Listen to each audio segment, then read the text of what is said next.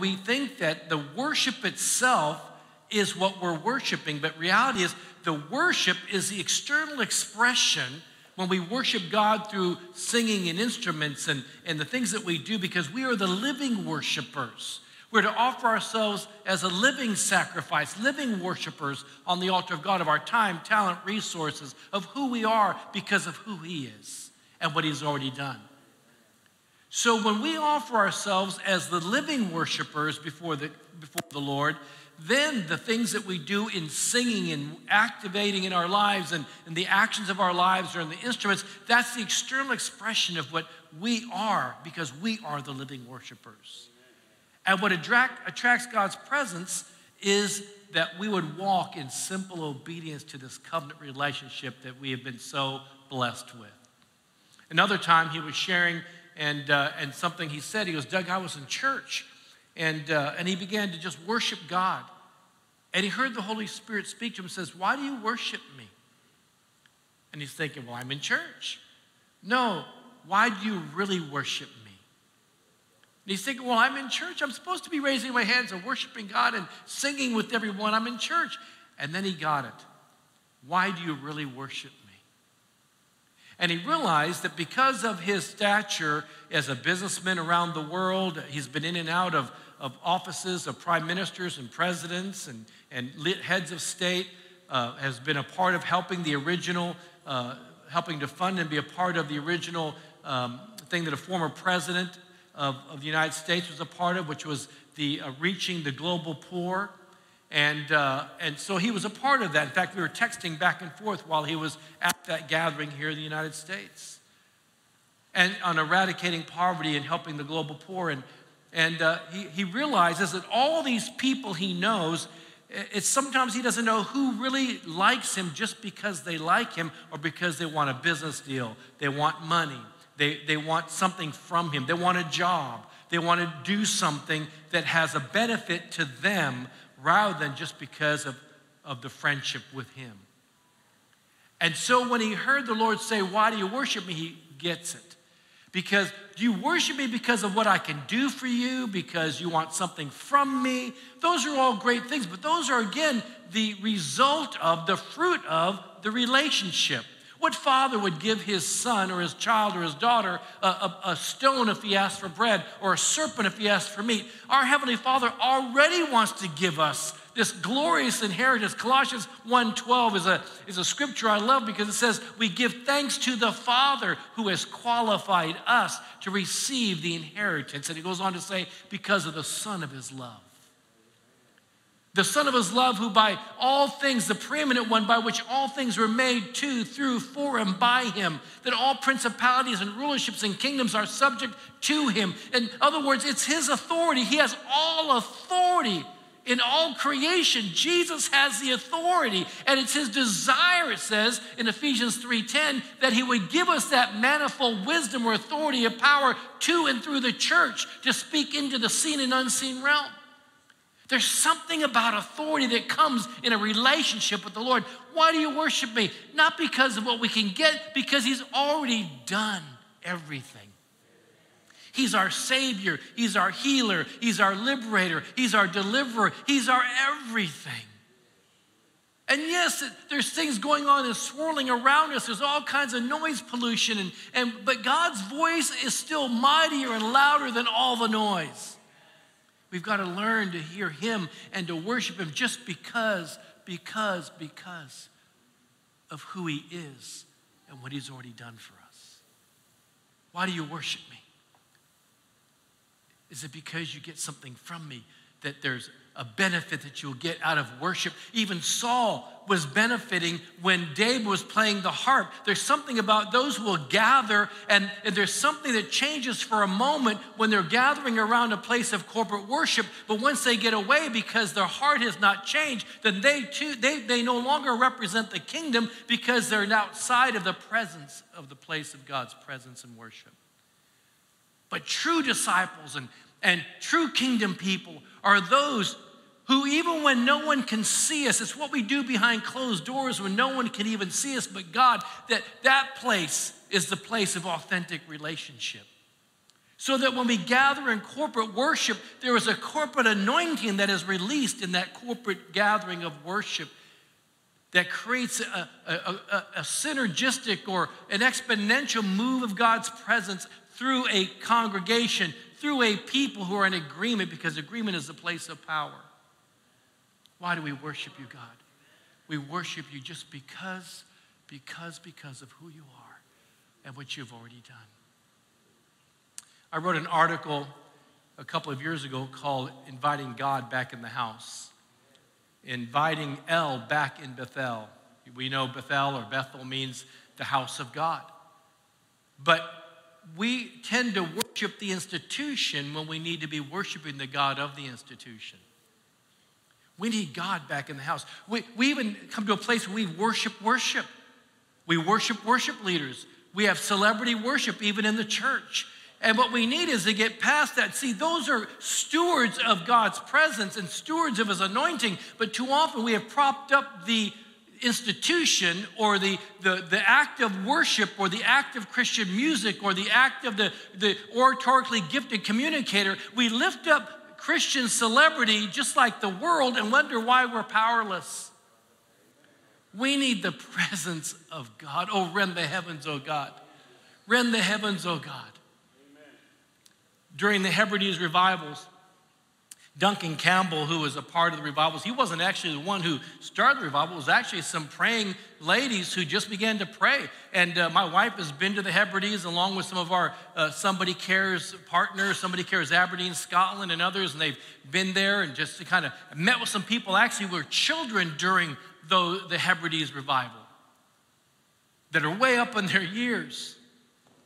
But they're in the Hebrides in the 1900s, mid-1900s. In 1948, Duncan Campbell wrote a little bit about this. But there was actually stories where merchant ships would go past the straits there at the Hebrides, and unbeknownst to them what was happening by the people praying and what God was doing with his manifest presence on the Hebrides, that they would go by and come under deep conviction of sin. No one even preaching. They just felt this overwhelming conviction as they just went by the Hebrides. There's something about the presence of God that transcends our own human capacity to try to convince people. There's something about God's presence that transcends a geographical location. It transcends time. In fact, prayer never falls to the ground. Every idle word never falls to the ground. It's proven that audible sounds and continue even after we hear it, but those sound waves never fall to the ground. That's why when you've got people like Praying John Hyde, the son of a Presbyterian minister from Illinois, goes to the Punjab region of India, now parts of Pakistan. He goes there and he begins to pray, and he becomes part of the Punjab Prayer Union, praying every day for God to show up. And those prayers, in fact, I talked to Governor Bobby Jindal when he was governor of Louisiana. I talked to Governor Nikki Haley when she was the governor of South Carolina. And I said, both of you, your families are Hindus, although you've become Christians, but do you know that your family, your heritage comes from the Punjab region of India and modern-day Pakistan? And because you have come from the Punjab region, did you know that over 100+ years ago, there was a prayer movement called the Punjab Prayer Union, and those prayers, even today, continue to come before the throne of heaven. Every prayer that's ever been prayed, every prayer from a mama, from a papa, from a grandparent, every prayer that has been sown and prayed, even times past, continue to bombard heaven. And I said, as a result, Governor Haley and Governor Jindal, you become believers today, and you become the beneficiaries of those prayers and so many other prayers and friends who've sown seed in your life. That, in fact, Bobby Jindal used to tell the story that he was going to school, and his best friend happened to be a Christian. But before his friend became a Christian, they would do a lot of things together, and they'd exchange gifts and birthdays and things like that. And for one of his birthdays, after his friend became a strong Christian, he gave him a Bible with his name engraved on the Bible. Many of us have Bibles given to us with our names engraved on it. But Bobby Jindal was in a Hindu home. And he goes, what am I going to do with that? But he didn't want to reject his friend, and he couldn't get rid of the Bible because his name was on it. So he put it in his closet. And during a difficult time when a family member was going through something, he didn't know what else to do. So the closest thing to God at that moment for him was to pull out the Bible. And he said, I wish my friend would have said to start with the book of John. I just picked it up like a normal book. I went from Genesis going, oh my goodness, oh my goodness. Oh my. And he goes, he read through the whole thing like a book. But somewhere along the line, he got a revelation of the work of the cross and the power of the resurrection. And God did a work. But see, that's the result of prayers. Just like the Hebrides revivals were. But here's what Duncan Campbell says. He says that revival is a community saturated with God. He also said, and to quote Thomas Chalmers, he said, revival is defined as the impact of the personality of Christ on a community. Too often today, we have a lot of things in the name of Christianity that without Christ. We have a whole lot of things going on, but we're powerless because we're ashamed of using that name. Jesus, Jesus, Jesus. There's just something about that name. To this day, I remember when I was not even really serving God, and I was visiting a church and going to church in Whidbey Island, Washington. I'd just come back from Japan, went to high school there. My stepdad was in the military, was stationed there. Then we got stationed at Whidbey Island and the Oak Harbor Naval Air Station. And I remember being at the church, and that song to this day has never left me. And even in my sin, there was something about that song because the name, it was Jesus, Jesus, Jesus. There's just something about that name.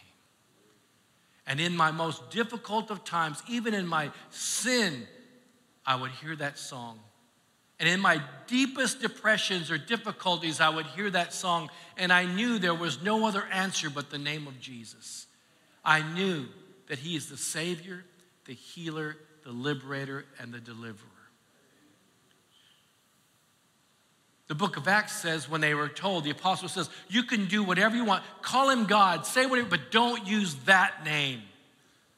You see, the world doesn't care if we have a form of religion but deny the power thereof. The world doesn't care if we are those who have a form of Christianity, but they do care when you start standing for the characteristics of the kingdom, because the characteristics of the kingdom emanate from the character of the king. Are we more afraid of man, or are we just in love and in worship of the King of Kings and Lord of Lords? Jesus. There's something about that name. There is no salvation. There is no healing. There is no freedom without that name. There is no power without that name. But beyond that, even like the seven sons of Sceva, the reality is that they could endure the name of Jesus, but they had no relationship with Jesus. So that was powerless. In fact, so powerless that the enemy knew how to come against them who were trying to use the name, invoke the name of Jesus, but at the same time had no relationship with Jesus. Because he was trying, and then you had the Simon the magician who wanted to purchase somehow the gift of the Holy Spirit, the gifts of the Spirit. You can't buy or purchase what is already gifted to us. It's a part of our inheritance. I remember a couple of years ago, I was getting ready for to meet with a pastor early morning, and so the night before I put earplugs in, which I do just so I don't get disrupted, and I have my 2 prayer times in the morning I won't get into, but I've shared that before, that every day it's my personal thing. I have 2 prayer times. My first is my horizontal, where I just thank God, don't ask him for anything. I just say, thank you, Lord, just because I really just want to worship him without asking him for anything. No supplications, no requests, no burdens to him. Just God, just thank you. And then after that, I do my time with the Lord, and I'll take my shower, brush my teeth, and then I'll do before I ever leave a hotel room or leave my home, and even through last year, if I was officing out of my office downstairs, before I would leave my room, I had my second prayer time before I started the workday. And that is where I just lay before the Lord, where I'm just on my knees by the bed, and I just say, Lord, I'm way beyond my pay grade. There's so many demands on my life that I never thought I'd have. So many needs in the world, and you feel the burden. You carry that for your family, friends, and so many others, and things you hear about, the phone calls we get, the emails we get to late night hours. Yesterday I was on a call with leaders from all of South Africa and other countries because of the increase of crime and violence going on in South Africa and Southern Africa. And we were on a conference, we had a conference, and I came in through video and was sharing with them yesterday. You carry these burdens, Haiti, the Haitian earthquake again yesterday, and what's happening still in St. Vincent, and the burdens that I just got an email late last night. Doug, can you help us? There's so many kids that can't even have education. They have no laptops. They don't have iPads. They're having a hard time with all the volcanic stuff, that they're still evacuated from certain regions and staying in shelters. And just there's so many things. And so that's my prayer time, where I put all that out, my first prayer time, but that second one is where God, I have no idea what to do. I need you, Lord. God, I need you. There's something about the presence of God. When there's adoration and worship just because of who he is, in that place of recognizing that we're undone without him. We need the presence of God. So in the midst of all this going on, I was getting up that morning and my earplugs in, had to get up early, was getting ready to do my horizontal prayer time. But as soon as I'm there, all of a sudden I felt the dog jump up on the bed. My eyes were closed, and that's normal, so the dog comes up by my knees, and then I sensed that I felt somebody sit on the bed, and I just thought that was my wife trying to check to see if my earplugs in, if I was getting up, because I had to go to my meeting. And she'll often just leave me alone, because I'll have my hands like this, like I'm praying, which is my first prayer time. But in the midst of that, with my earplugs, I hear very clearly, Zoe. Now I know in the proper vernacular it's Zoe, but we all say Zoe. And so I hear, Zoe. I'm thinking, that didn't even sound like my wife. I opened my eyes and looked, there's no wife. She wasn't there, but I felt the presence. The dog wasn't there, but I felt the presence of the Lord. Realizing the Lord was trying to say something to me. This is before COVID. And I remember at that moment, I began the next 3 days, God, what are you saying? What are you saying? And realizing from Genesis and also in Revelation, the Zoe of God is the life, the manifest presence, the life giver of God. He is our life. Jesus is our everything. He's the way, the truth, and the life. No man comes to the Father but by him. He is the one who gives us salvation and healing and freedom and liberation and deliverance. No other name has the authority that Jesus has. And then through that, I began to process with some of my staff and saying, I feel like the Holy Spirit's saying something. Why does he want us to prepare for the life of God, the Zoe? I know that we need, and it was like the Lord was saying, you need to re-engage and understand that all life comes from his presence. There is nothing without him. As I began to read more, I began to realize, if you look at Ezekiel 37 and the dry bones, and then you look at Eutychus in the book of Acts when he falls out of the window and dies, and Paul had to go down there and speak over him, bring him back to life. Those words come from the word zao. Zao comes from the word zoe. Zao means the breath of God. But if you look at Ezekiel 37, it says that the authority is given to us because we already should have a Zoe relationship, a life-giving relationship that is reciprocal. That we receive this life of Jesus, this life of God, so that when God says, now, don't just speak to those bones, prophesy to them. Speak into the situation, prophesy into the situation, because you have the Zoe, you have the authority and the right to speak the Zao of God, the breath of God. To speak the breath of God into the situation. No, I'm not trying to read into this. I'm just saying this happened all before COVID, and realizing that much of the challenges of COVID and the byproduct of that is lung problems and people not being able to catch their breath and things like that. So God is speaking that, look, I am the life giver. I'm the life giver and the breath. And I'm giving you my authority to speak breath and life into situations. There's something about agreement of prayer, agreeing with God, his spirit, word, character, nature, agreeing with God. But to do that, we have to get in proper alignment with God. We're living not just in the day of Egypt, but in a spiritual context, when God was telling through Moses and Aaron to tell Pharaoh to let my people go.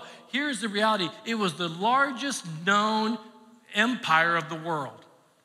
Today there is a global, nefarious, diabolical things. There's a spiritual context of what's happening all around the world that's more than just a pandemic. It's more than just certain things that we see here. It's bigger than all that. There is a spiritual context. And I believe that God is saying from his people, for me, being overwhelmed and seeing what's going on and picking up, God, what's going on, God is saying, I want you to focus on me right now.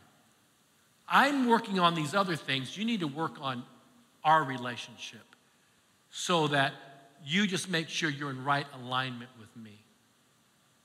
So that God in this house is in control. He is the ruler of my house. Spiritually, this temple of the Holy Spirit, but also in my home, in the relationship equities that he's allotted me, the stewardship that he's allotted me. I need to invite God to make sure that he is the ruler of the house. He is the manifester of the house. David Ravenhill, the son of Leonard Ravenhill, has been a friend for years, and Leonard Ravenhill, as you know, has been like a spiritual grandfather to me when he was alive. And I remember David Ravenhill was speaking at a pastor's gathering that I invited him to, and the son of Leonard Ravenhill. And so David says, if I were to invite Doug to be a guest in my home, and I said, Mi casa es tu casa, my house is your house, feel comfortable, I mean, just you're part of the family. And that he and his wife had to go somewhere, and they left me with the keys to the house.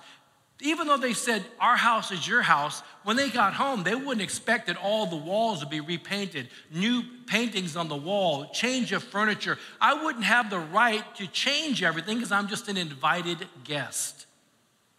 But if he gave me the deed and title to that home, I have the right to do whatever I want. So the real issue oftentimes is Jesus our invited guest that we get to pick and choose when we want him around? Or is he the owner of the title of our home and of our lives? To invite God back in the house is to give him right for his own house.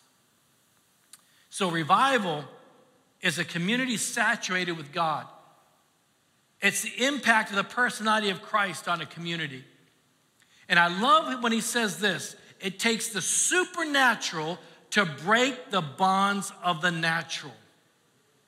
You can make a community mission conscious. You can make a community crusade conscious, but only God can make a community God conscious.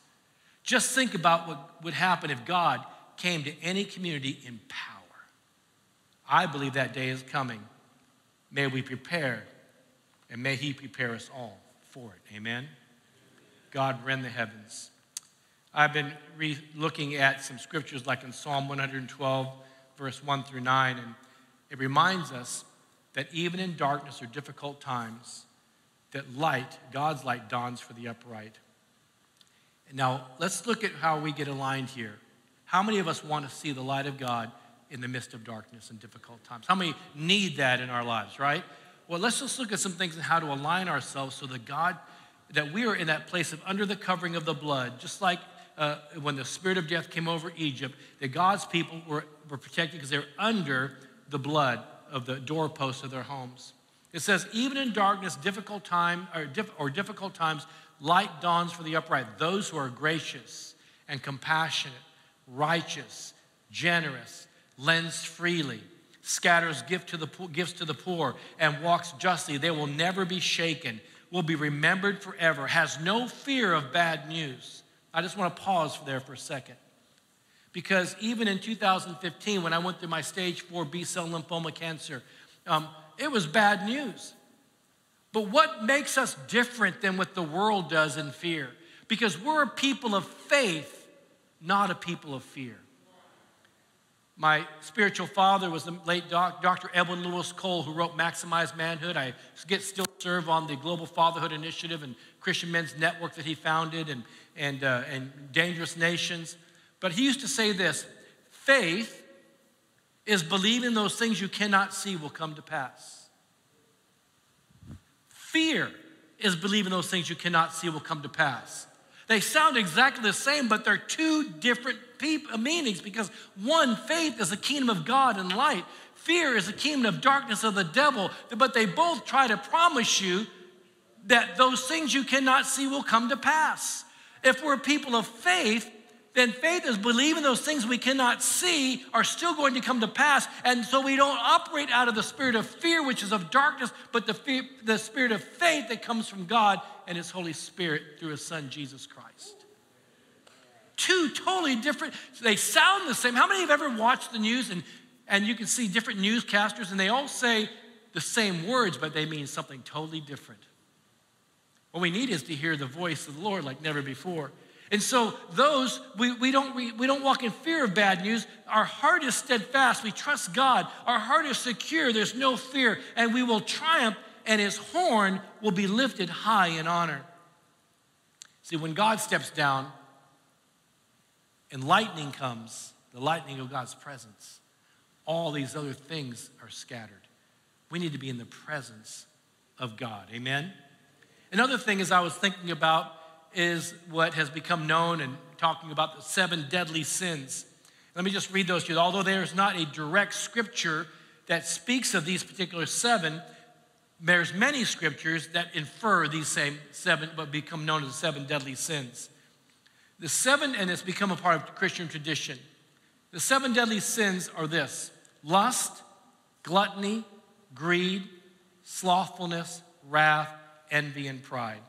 And there's many, many scriptures that correlate to this. For example, lust is a strong passion or longing, especially for sexual desires. And the Bible speaks in 2 Timothy 2:22 about lust. Flee all youthful lust, but pursue righteousness, faith, love, and peace. And we can go through every one of those. I don't want to go through them, but I do want to just give us a proverb that God does speak to us about. The 6 things, yes, even 7 that God hates.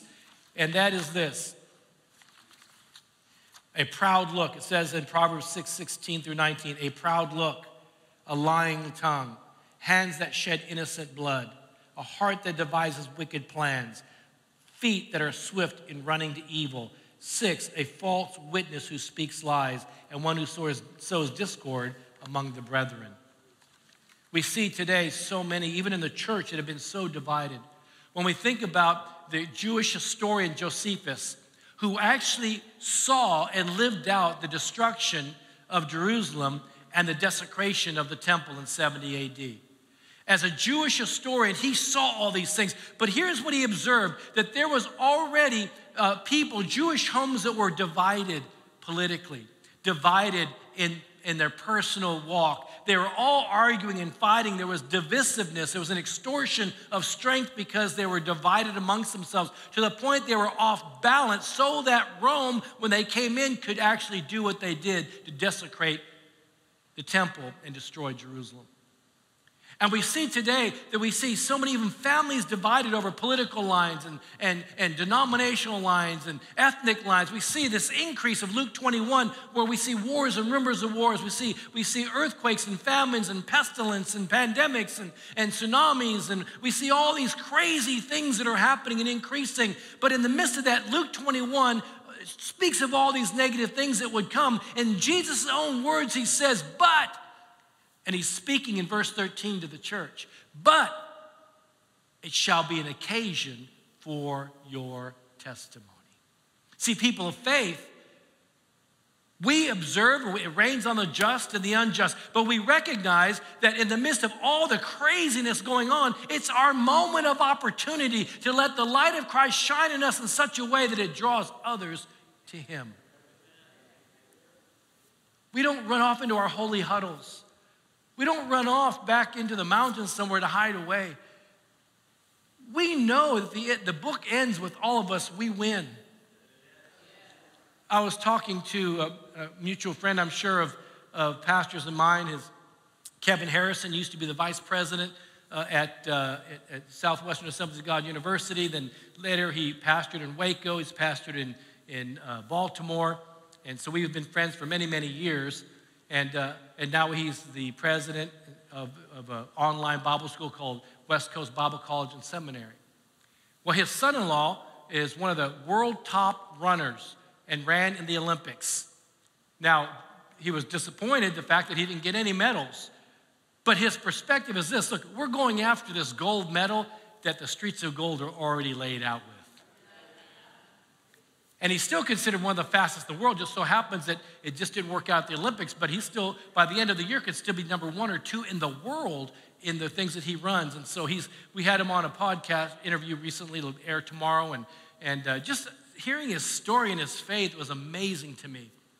But he recognized in the midst of all the challenges, he's still running a race that he already gets to win. Because in Christ, we win. We run the race in such a way to win, because in Christ we already win. I don't know why I'm getting this picture of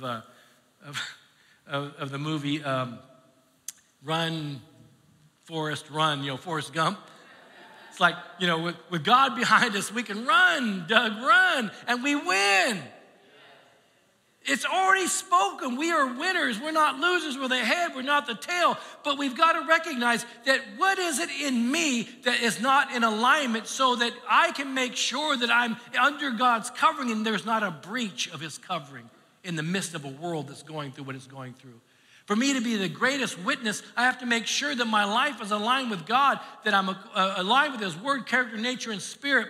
God, if there's been any pride in me, God, if there's anything where I have a deceitful tongue, if I've been slandering, if I've gossiped or murmured, or if I've done any of these things, well, we see that in 1 Corinthians 10, the 5 deadly sins of the desert, which really fits the 7 deadly sins. 1 is lust. 2, idolatry, which is anything that masters or possesses our affections more than Jesus. 3 is sexual immorality or sex sins. We shouldn't need a dictionary to figure that out. And 4th is a place of tempting Christ, where we say we're Christians, but we live like the world. That's a tempting of Christ. And then the 5th is one that's like a spiritual immune deficiency disease. It's where cells of the body destroy other cells of the body. Instead of building each other on the faith, we're undermining each other. There's a seditious spirit. And oftentimes, it's not Jezebel. We give Jezebel a lot of credit. But Jezebel is an external kingship or rulership that is with an emasculated husband who should be ruling for God's people, but has acquiesced his authority to Jezebel, who worships Baal. And oftentimes we give Jezebel the credit for what's going on, but the reality is it's an Absalom spirit. They're both seditious, undermining God's constituted authority. That creates a breach of covering. Sometimes it's those like King David said, I could have handled the pressure and the attacks if it had been an enemy, but it turned out to be a friend. It's painful when the ones you expected to be a part of your life story are just a part of a chapter of your life. It's painful when people you thought would go with you, but they're not. It's painful because a lot of times they leave out of their envy or jealousy or disappointments, or like Joseph's brothers, that because he was sharing this dream and they get upset with them. Sometimes even Leonard Ravenhill used to tell me things, says, Doug, I'm going to share some things I believe God has for you in your life, but it's not time to talk about it publicly because people won't understand. There are sometimes God will speak things to you that it's not for you just to go tell everybody. It's things to ponder in your heart. But God, who gives the promise, will fulfill it. Amen? Murmuring and backbiting, that seditious spirit destroys what God is trying to do. Tries to do in congregations, tries to do through the church, tries to do. And so we see the church is being divided on racial lines and political lines, and families are being divided on racial lines and political lines and denominational lines. What we need to do is get back to fixing our eyes on Jesus, the author and finisher of our faith. Jesus. Jesus, Jesus. There's just something about that name. There's no salvation, healing, liberation, deliverance without that name. And then has become known as the 7 virtues. It counteracts the 7 deadly sins, or the sins of the desert, where God's intention was all of Israel should enter the promised land. Should have taken 11 to 14 days, took them 40 years, and had a whole generation to die out before they could enter in. Before there was that second circumcision, so to speak. And Moses didn't even get to enter in. I tell young people all the time that ask me to help mentor them, so if you promise me this, that when you enter into your kingdom or your promised land, don't bury me on this side of the river. I want to go with you. But the 7 virtues originally was defined in a poem by a Christian governor who died around 410 A.D. And here's the 7 virtues that have become incorporated in Christian tradition. Kindness cures envy by placing the desire to help others above the need to supersede them. 2, temperance cures gluttony by implanting the desire to be healthy, therefore making one fit to serve others. 3, charity or love cures greed by putting the desire to help others above storing up treasure for oneself. 4, chastity or self-control cures lust by controlling passion and leveraging that energy for the good of others. Humility cures pride by removing one's ego and boastfulness, therefore allowing the attitude of service. Diligence or zeal cures slothfulness by placing the best interest of others above the life of ease and relaxation. Dr. Evan Lewis Cole used to say that love desires to give at the expense of self, whereas lust desires to get at the expense of others. In 7, patience cures wrath by taking time to understand the needs and desires of others before acting or speaking. So there is a way by which the world is operating under a certain spirit, these deadly sins. And we see, and my wife and I were just talking about this driving here from Houston, that there's so many things we don't understand. And it's overwhelming because there's so many voices out there and what you should do and where are we going to, nobody seems to have an answer. But there is an answer. Is that we don't walk in fear, we walk in faith. The answer is that we as God's people recognize that this is an opportunity in the midst of what seems it's hard to comprehend. It's humanly impossible to comprehend. And yet in the midst of that, God says, but it should be an occasion for your testimony. We overcome by the blood of the Lamb and the word of our testimony. So for me, it's getting back to just telling the story. Because those who tell the story define the narrative and create the history. What history is our life storytelling? At the end of the day, it's like when I went through the cancer in 2015, thank God I'm still cancer-free, to the chagrin of some and to the amazement of others.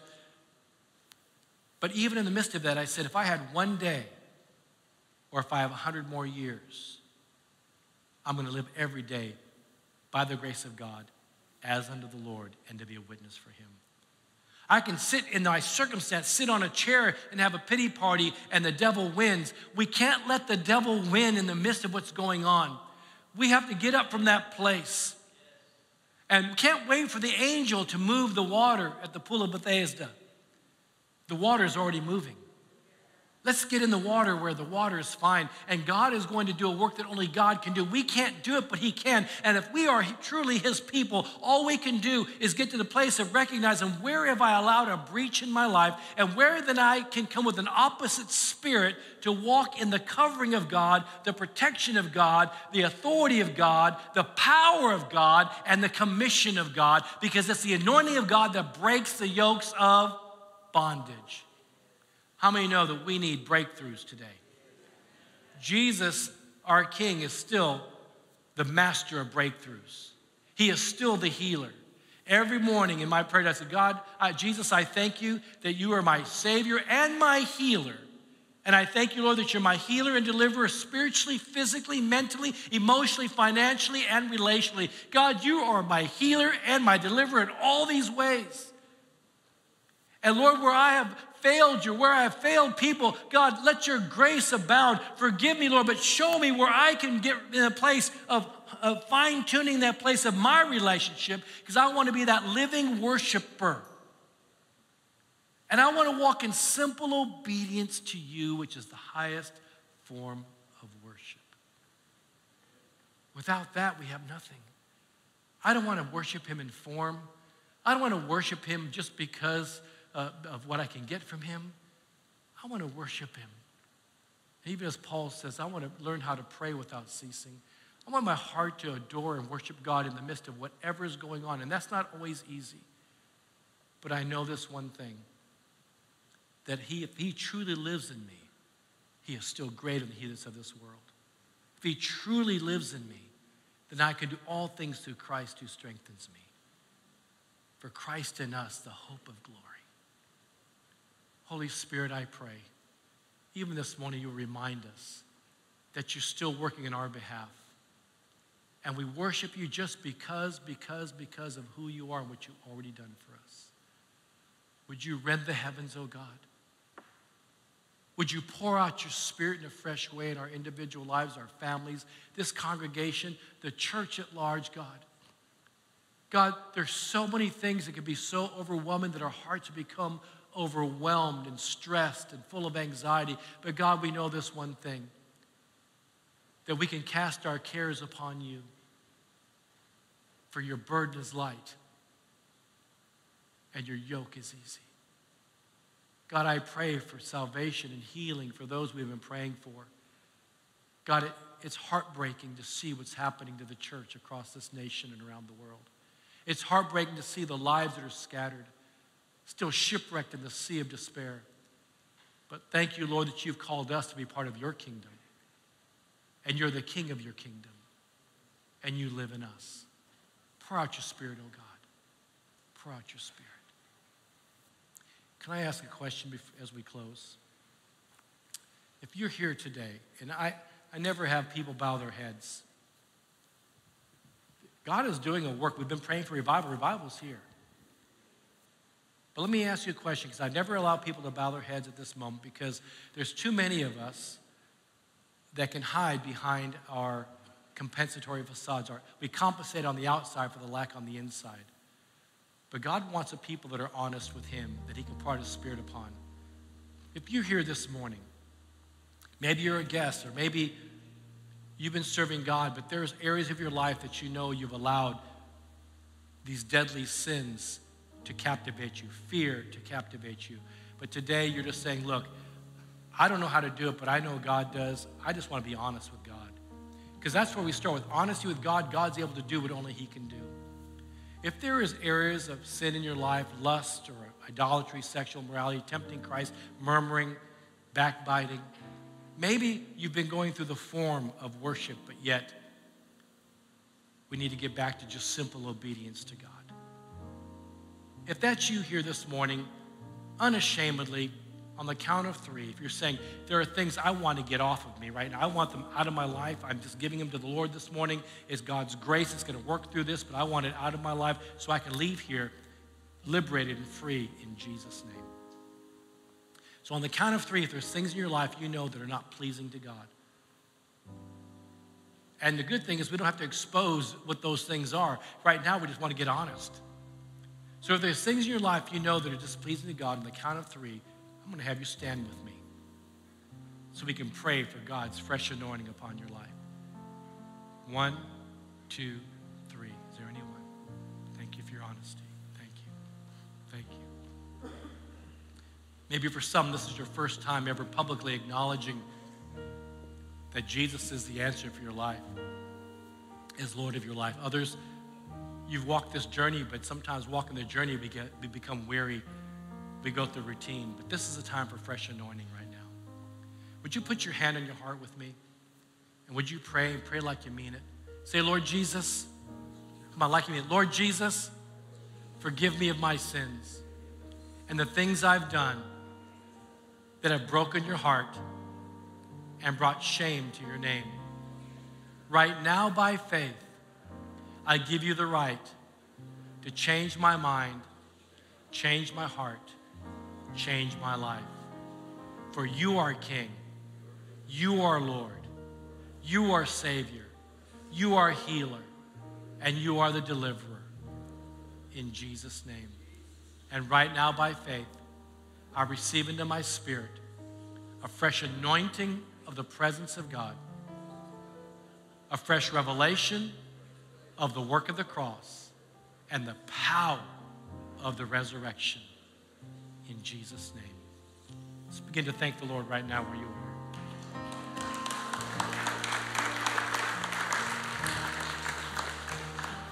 Sing this with me. Sing Jesus, Jesus.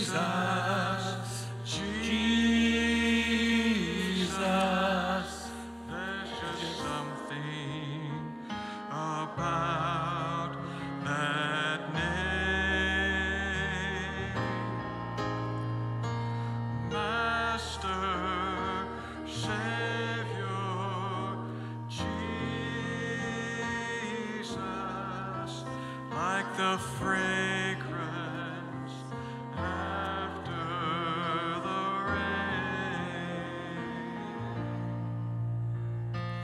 Jesus, Jesus, Jesus, let all heaven and earth proclaim. Kings and kingdoms will all pass away, but there's something about that name.